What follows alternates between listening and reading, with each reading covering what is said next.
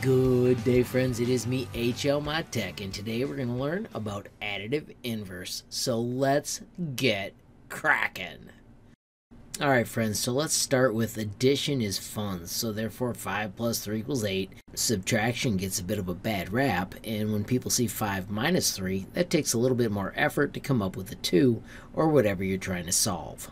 So here is where we use the additive inverse. Instead of 5 minus 3, we do 5 plus a negative 3, and the result is still 2. Number lines make it a little more clear. Let me show you this number line here. When you have a number line, you need to figure out where 0 is, and then your positive numbers are to the right, and your negative numbers are to the left of 0.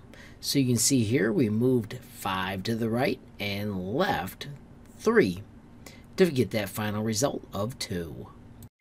So just remember that 5 minus 3 and 5 plus a negative 3 are the same.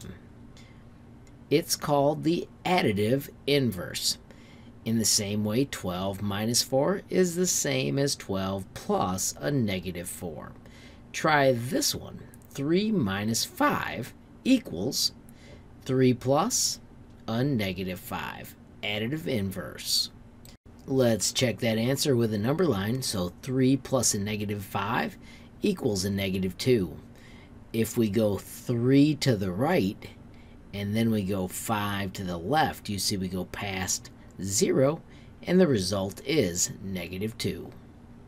Alright, so that was a super quick tutorial on additive inverse. Showed you how it worked on the number lines, and hopefully you're feeling a lot better about it now.